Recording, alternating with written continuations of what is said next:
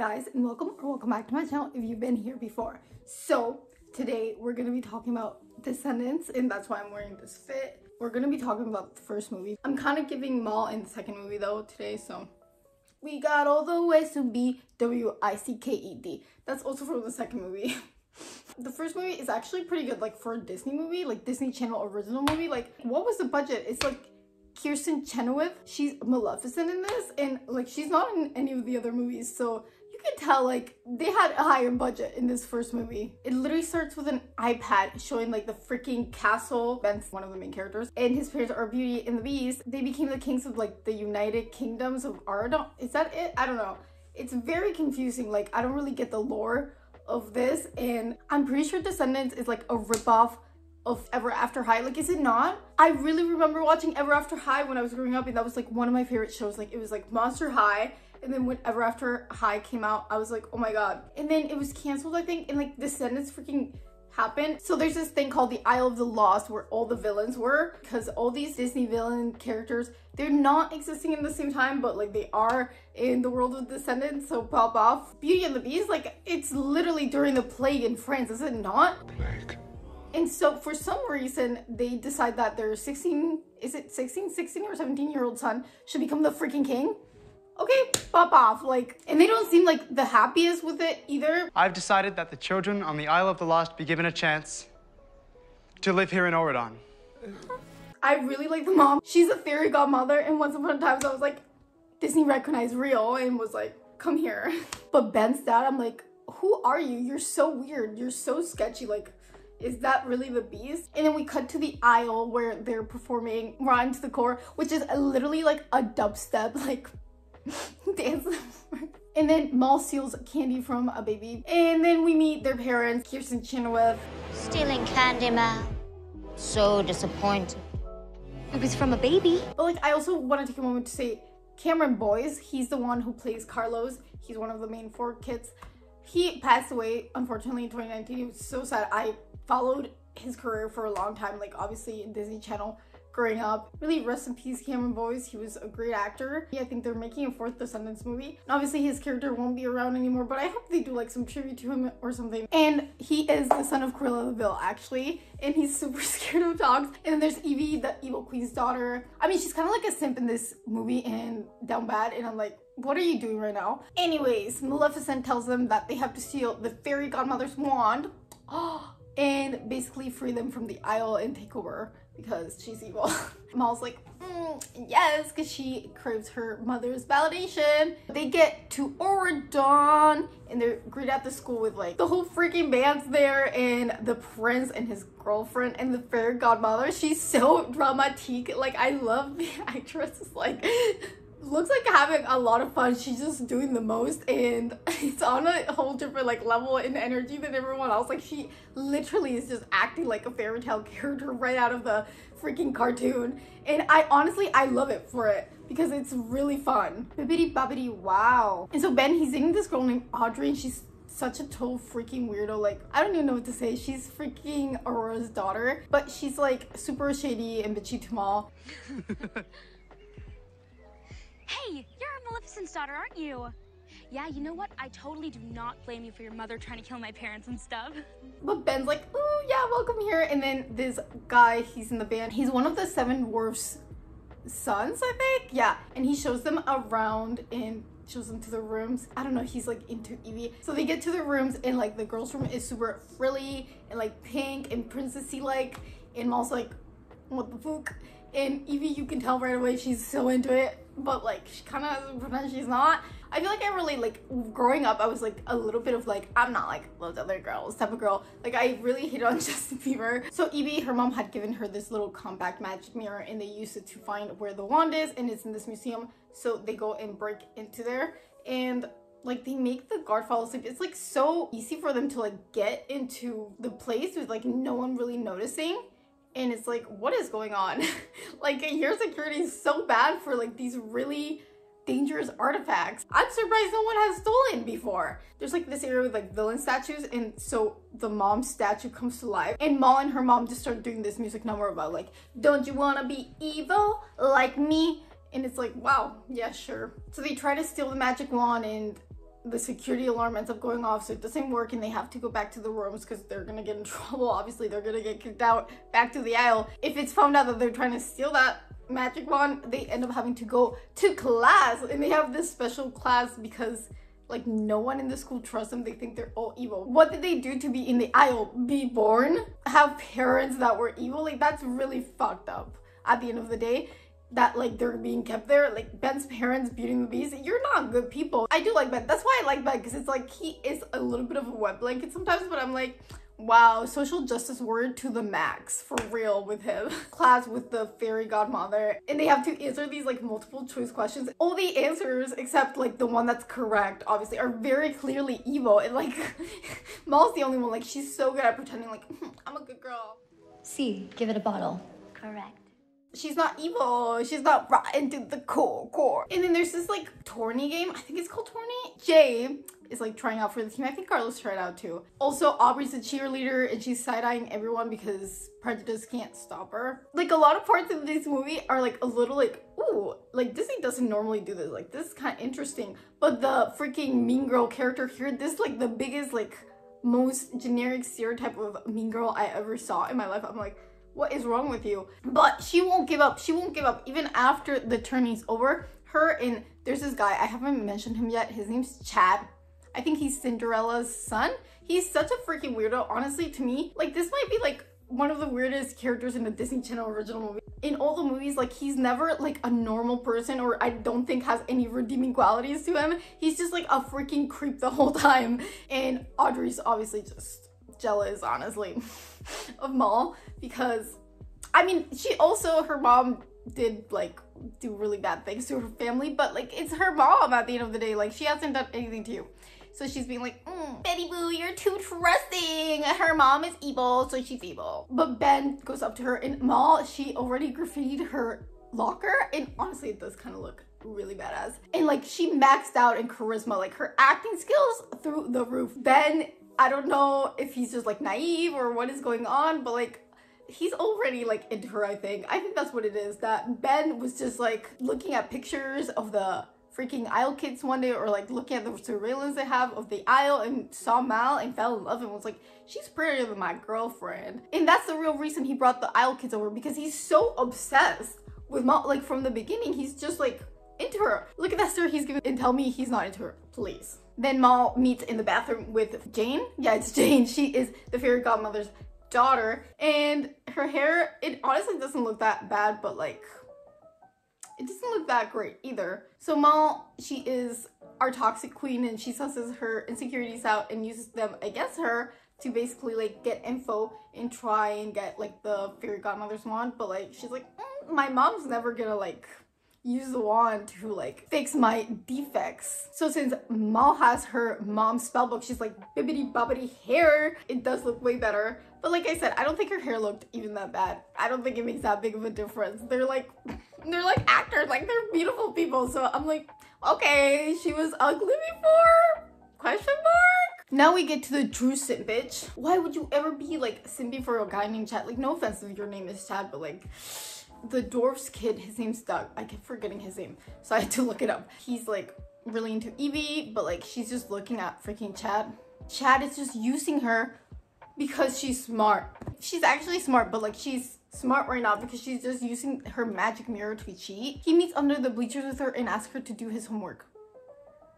Okay, I guess he's really prejudiced about it, but like I just don't understand what the point of this like little arc they had Evie go on was, because it just seems like very confusing and like counteractive in a way. Anyways, then we cut back to the tourney, and Carlos is like running away from the dog and then becomes friends with the dog. It's like, it's really like honestly a heartwarming plotline, especially if you like dogs. So we're in the girls' room, and freaking Evie's sewing her dress. Like she is such entrepreneur queen, like we love her. Jane's there and she's whining about her mom, and then Mulan's daughter comes in. I don't remember her name, oh my god. Also has a really strange hairstyle on, and like hers, I think it was like just a bad wig because it looked way worse than Jane's. And so Mal does her little spell, and then she's like, oh, I'm a bad girl now, and rips her dress. Like, and then Jane does it too. It's so, okay, you guys are bad girls now, even though you're still wearing like these like super frilly ass pastel fits. Okay, okay, pop off, I guess. I don't know. So they end up finding out that Ben's coronation is gonna be soon in, that the wand is gonna be out there when he does. The only people that are gonna be in the front are gonna be Ben and his parents and his girlfriend. And so they come up with this plan to basically like give him a love potion and make him fall in love with Mal so they can steal the wand. So what they do is like they use the spell book that she has and they make cookies for Ben, but they need a tear of sadness, like real sadness, and they're like, we're evil, we don't cry. And then Mulan's daughter comes into the kitchen at night, like when they're making the cookies, and she's like talking to them and she's like, didn't your mom ever bake you cookies? You know, I thought even villains love their kids. And so she cries and they get their tear. So I guess like all good. It was kind of like a sad moment. It's like, oh, and they're like, yes, we made her cry. I think it's only like one singular cookie because like I'm pretty sure they made enough dough for more, but she has like one singular cookie and she's like at her locker and she offers it to Ben. I understand. Be careful of treats offered by kids of villains. No. No, I'm sure every kid in Oregon knows that. And so he just takes the cookie right off her and like eats it, and she's like but I don't think she lets him finish it either. If someone did that to me, I would be like, did you just drug me? Like what is in that cookie? And like, I mean, she kind of did. That's like really not good, like especially like, for a kids movie. Like I don't think that's like the right messaging, and that's probably like the thing that aged the worst about this movie. Making someone fall in love with you out of their will, like not great. Anyway, so we go to this tourney game and like the boys are going crazy. I don't really care about the tourney, honestly, but I care what happens after freaking Ben grabs the mic and is like, I love you, Mal. And Audrey's like, what the frickety frick? And like, he hadn't even broken up with her, I don't think, before he does this. And it's just like, Mal, I love you, and sings this song to you. It's like, and I will give my kingdom for just one kiss. And did I mention that I'm in love with you? And did I mention there's nothing I can do? And did I happen to say I dream of you every day? Now let me sing it out loud, if that's okay. I really like the song and the way he's dancing. I think like Ben might not be the greatest dancer, but like I love the way he dances. It's so funny to me. So at the end he goes up to Mal to ask her to go to the coronation with him. She's like, yeah. And then Audrey's like, oh, Chad's my boyfriend. Like, girl, no one asked you. No one cares. You're not even like relevant anymore. You're not even the future king's girlfriend anymore. Like, get out, get out. But yeah, it turns out I think they won the tourney game. Wow, great. Like, I think it's thanks to Jay. Like, wow, Jay's such a badass. Wow. Teamwork makes the dream work, and that's his character arc because he was like a thief at the beginning. He's Jafar's son. Did I even mention Jay before? I feel like I completely forgot to mention Jay. Jay's like kind of like the most forgivable character, but I still do love Jay, and I mean, he was in freaking Twilight, so how can we not love him? He was like a thief, and he was painted as very individualistic in the beginning of the movie, so him becoming part of the tourney team and basically leading them to winning the championship after like a long time that they hadn't won, like it's pretty good character arc for him in this movie. Actually, I do like it, even though like the whole tourney thing, it's just kind of forgettable. So after that we cut to the classroom where Evie and Doug and Chad are, and freaking Chad told on her to the teacher that she was using this freaking magic mirror, and so the teacher's like, no more cheating, give me that freaking mirror. And she still gets a freaking B+, so yeah, she is smart, she is the moment, she is the legend. Like, shut up teacher, he is also prejudiced and thinks that a pretty girl like her can't be smart. Doug is proud of her and they have vibes together. She's like, for the first time, I'm more than a pretty face. Like, you've always been more than a pretty face. Look at the designs you make. Look at you, sewing queen. Like, frick, you would blow RuPaul's Drag Race out of the water. Like, some of those girls there need lessons from Evie.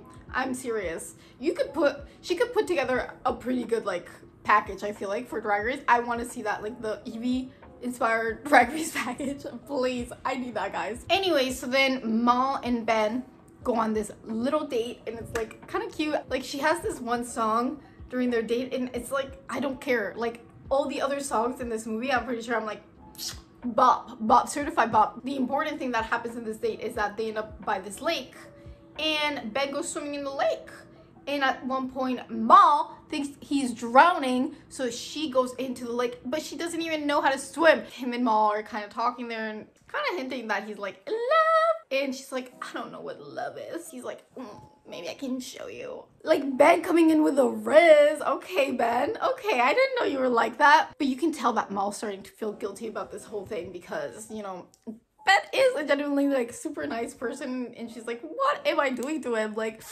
what am I doing this for my mom who doesn't show me love? And he is. So the one class they all have, and Evie has 2 classes, but everyone else just has this one class, I guess, with the fairy godmother. She's like, oh, we have a little surprise for y'all because like y'all are so Gucci. And it's a FaceTime call with their parents, and I think that's a little bit more of a punishment there. But also Carlos has his puppy that has become his best friend, and his mom is not very happy about that.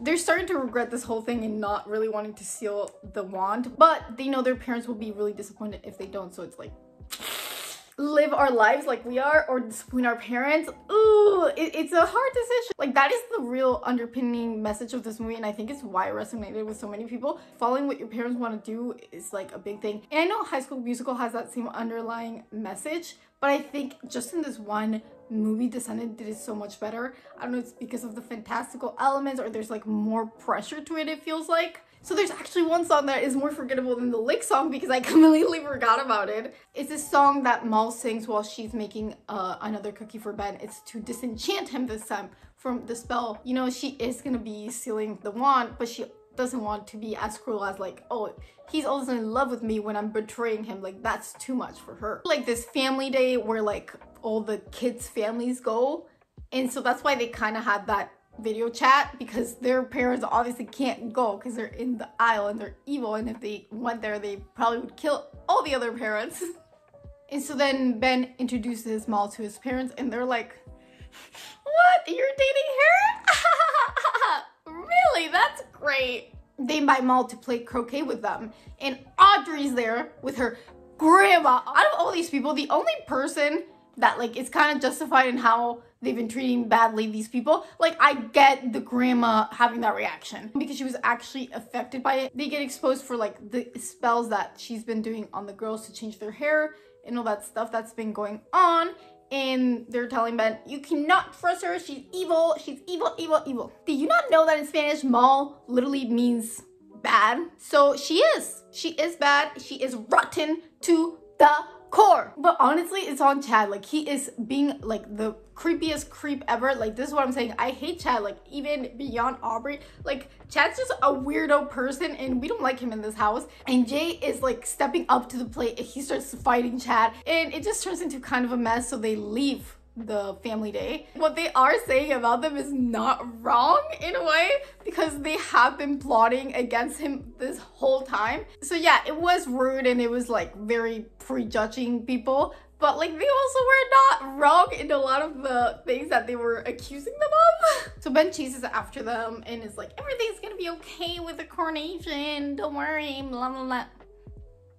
Like, people are not gonna stop prejudging them out of nowhere with nothing happening just because you're coronated as king. Like, okay.